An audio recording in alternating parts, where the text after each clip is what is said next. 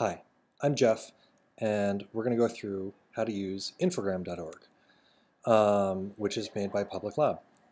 For the purposes of this tutorial, we're going to assume that you've got an infogram point-and-shoot camera already, or another infogram camera that produces imagery that looks kind of like this right here, the bluish, cotton candy blue color image, where foliage and vegetation look really bright blue.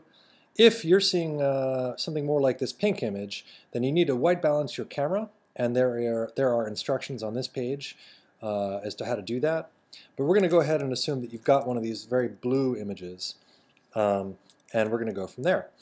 Again, if you need any information about any of these, if you're not sure what the purpose is, or if you are interested in learning about how NDVI or these other analysis types work, there's a lot of information on infogram.org. But we're going to just jump right in.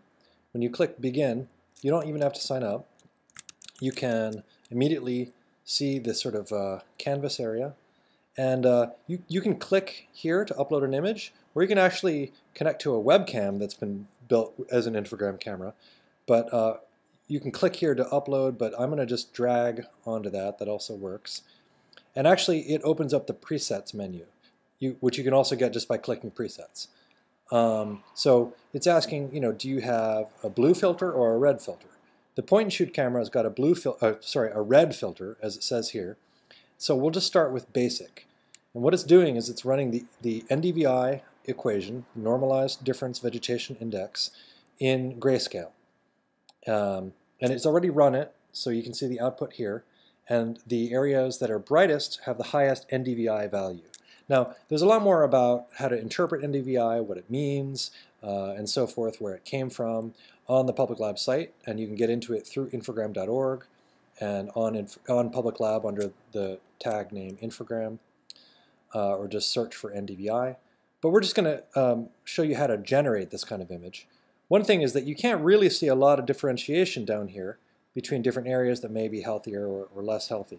And so what people often do is they apply a color map. And as you can see, this really brings out some of the detail. It's still not super clear down here, but you do see some difference in the foliage up here. And what the color map is doing is it's using warmer colors to represent higher NDVI values. And actually, this particular color map tries to show a bit of a cutoff between what is above 0 and what is below 0. So NDVI will range from -1 to 1. So all of this is available in presets. If you just drag an image onto the upload button and you click colorized, it will do this automatically. And that's pretty much it. You can save, name it, crops, or, oh, I'm sorry, that was a different image. We'll call this one like grassy field. And you can add your name, although you don't need to sign up, and you can describe what you're doing. It'd be really great if you shared on Public Lab a little bit about what you're up to. You can download the image here, or you can save it, and it will actually save on Infogram. And then from here, you can view the image again. That's it. I think we're going to do a lot more different tutorials on different aspects of this, and working with different types of imagery. For example, images taken with a blue filter, as distinct from this one, which is taken with a red filter. But for now, that's pretty good. Thanks very much.